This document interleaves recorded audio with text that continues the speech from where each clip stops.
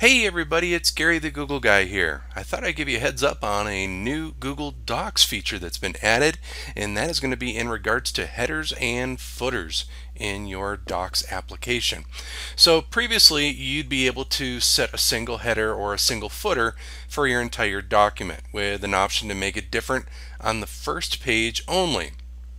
Now, you can also define a specific header or footer for each section of your document, or use different headers and footers on odd and even page numbers.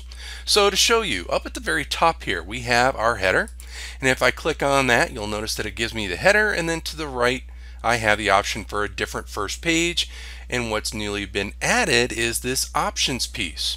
So let's click on that, and you'll see the box that pops up now gives you some additional pieces, like header, inches from the top, the footer, inches from the bottom.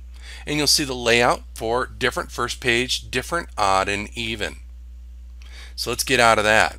So now if I go into my document and I decide to go to the bottom of it here, we'll insert a page break and we'll just go down to the next page. You'll see it adds that as the same, but it will give me some additional options here, so I can make this different from the first page. I can link it to previous, and then options, once again, I can select what I would like it to do, and then up at the top I can make this for a whole document, just this section, or this point forward. Once you select one of those, you'll also see at the bottom there the option that is grayed out at the moment, different odd and even pages. So I just wanted to let you know that you have a little bit more control and customization for your headers and footers in Google Docs. Until we meet again, everyone, this is Gary the Google Guy signing off.